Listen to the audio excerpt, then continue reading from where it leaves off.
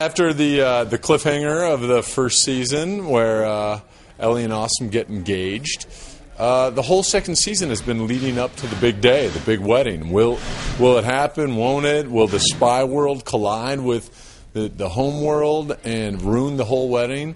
So I can't give anything away, but it's a very exciting, thrilling event.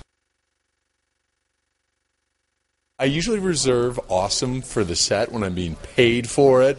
So I would say it's a fantastic wedding, but there's some awesome elements to it. How about that, huh?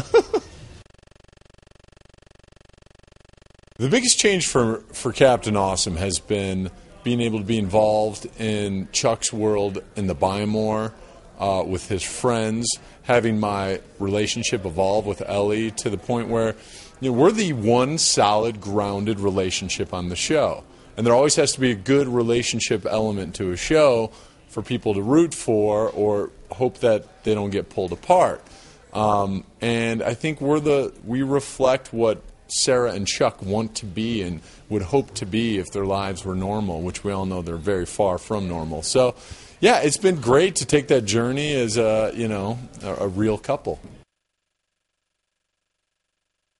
The wedding is probably the most awesome event we've seen yet. I mean, there is so much going on, so many worlds colliding. It's the most fun we have as a cast because everybody gets together.